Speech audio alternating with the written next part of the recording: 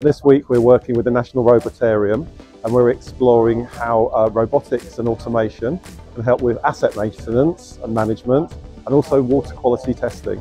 Everybody's done some amazing work and now they're talking through the work that they've come up with as individuals and just using the power of the group to kind of add to and build upon those ideas. Tilly was amazing. She is the most inspiring person I think I've seen for a very long time. She tells that really powerful story about working with the open robotics people.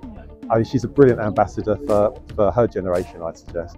It's been a fantastic event so far. We've been thinking about leakage in lots of different perspectives, and today we're starting to drill down and understand some of the solutions that we think we might be able to work towards. We've been having a huge amount of fun along the way. We've been playing Marble Madness, which helps us think about the complexity of our networks within our communities. Where we are looking at how Northumbrian Water impacts on our customers, community, citizens within the area when we're doing large capital investment schemes.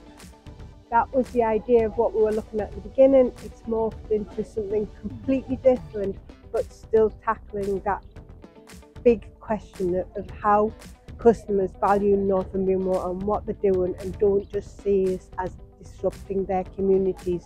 They see the benefit and appreciate what we do for them. Our sprint is focused on how we can use data, software, green technologies all wrapped up within a smart network to reduce energy costs. And today we've let everybody loose in terms of ideas. So lots and lots of post-it notes going up at the moment. We're looking for volume of ideas.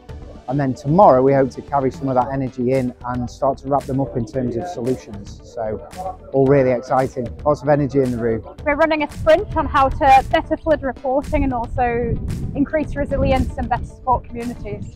So far the sprint's gone really well. We've got a lot of people that have came in with different ideas, people who've been flooded because it's a very emotive topic, people who don't know anything about the subject at all, and hopefully we'll have something at the end of the project that we can use on our actual project forecasting system.